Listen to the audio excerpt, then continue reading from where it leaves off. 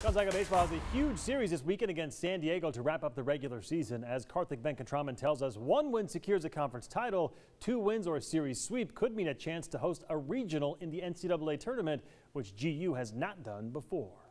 There's a lot on line, but that's what we've worked and kind of guided for all year, and so it's in front of us. And playing big games in May and June is the program goal every year. It has come down to this. Gonzaga baseball will most likely lock up the West Coast Conference title against San Diego in its next 3 games, and maybe also lock up an opportunity to host a regional in the NCAA Tournament for the first time in program history.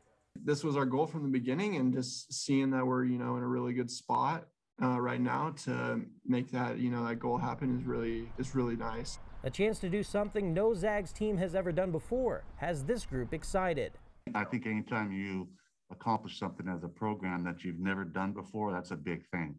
And so that would be a box that we would check off, and then obviously we would like to win that and get to a super regional and hopefully Omaha someday. It's going to be a highly contested series this weekend.